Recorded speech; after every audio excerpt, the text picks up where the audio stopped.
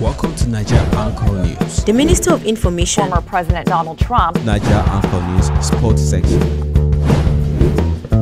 The people of Palestine, thank you. Thank you for being a part of Nigeria Anchor News today. Halyna Gutierrez-Reed, roast Armourer guilty of Halyna Hutchins' death.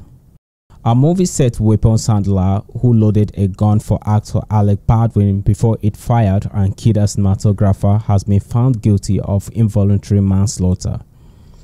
Halyna Gutierrez-Reed was found not guilty of a second charge, tampering with evidence over the 2021 shooting of Halyna Hutchins on the set of Roast.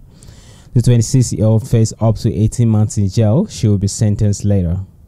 Mr Baldwin, 65, also faces manslaughter trial in July.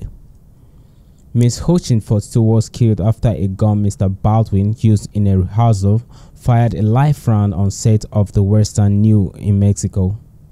A lawyer of Mr Baldwin said Gutierrez-Reed's sentences was very positive for her client's upcoming case. He could not have seen that there was a live round on set because the safety, maintenance and care of the firearm and the ammunition was the responsibility of the Armourer, Misty Marris told newsmen.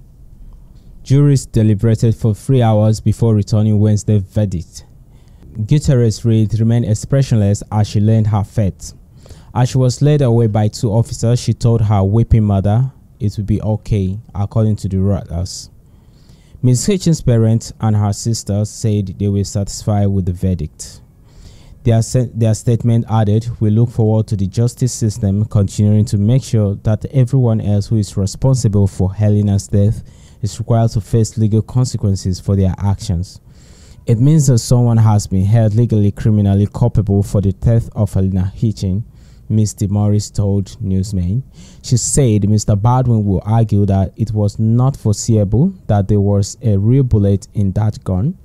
Prosecutors say Gutierrez-Reed has failed to ensure the weapon was only loaded with dummy rounds, fake bullets used to look and sound like real guns. Thank you for being a part of Nigeria Anchor News.